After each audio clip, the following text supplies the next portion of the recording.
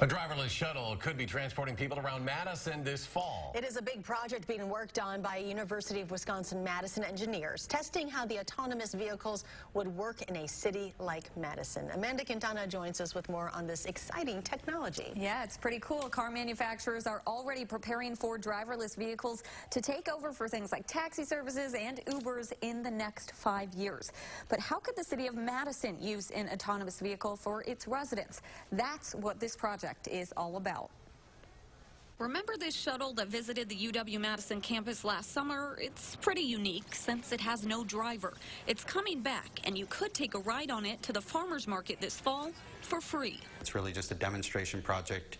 Anyone can come and ride. John Reel has been working for years to get a big project like this to Madison, so the UW's Traffic Operations and Safety Lab could figure out how the city can use it. It's really critical to me that we get a vehicle here and we can actually run it ourselves and operate it and collect data and share that with everyone, so that people know what this autonomous vehicle future is going to look like. Expected to be here this fall, the 15-passenger shuttle will start a 1-mile route from the area of Breese-Stevens Field to the Capitol Square for about a year or two.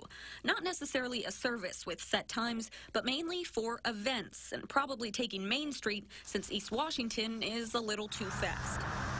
The whole time, researchers will be learning from it to plan where we can have other routes down the road. A UW campus route, for instance, there's another good use case for these shuttles is as a first mile, last mile connector route to kind of complement the current metro service. The initial cost, about $300,000, a bill American Family Insurance has agreed to pick up, hoping to be part of the conversation before autonomous vehicles go mainstream, figuring out things like who's liable for an accident. While you might look at us and say, oh, American Family might be scared that these autonomous vehicles are going to become part of the market, actually we see it as a great opportunity. We see autonomous vehicles as making the world safer, reducing ultimately the amount of accidents they have and the amounts of lives that are lost. For now, it's all just a trial run until these vehicles of the future become just vehicles.